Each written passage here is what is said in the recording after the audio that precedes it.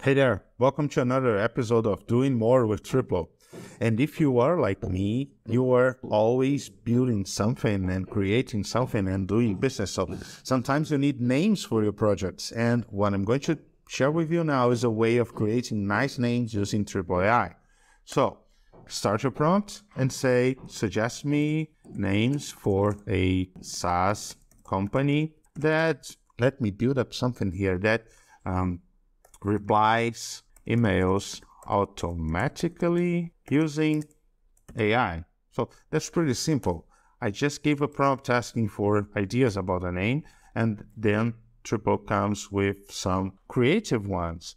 But sometimes you need something more focused. And okay, suggest me names for SaaS that, let's use the same prompt, so that replies emails using AI using the words or fragments reply, email, AI, and let's say quick. And let's see what Triplo AI comes with. So you can keep trying this, and it gives you some ideas. Sometimes it's not the perfect name, but it gives you that idea that will help you find the perfect name for your project. And you can play with it as much as you want. All right, take care. Bye-bye. In case you didn't try Triplo yet, jump on Triplo AI and start your trial. Thank you. Bye.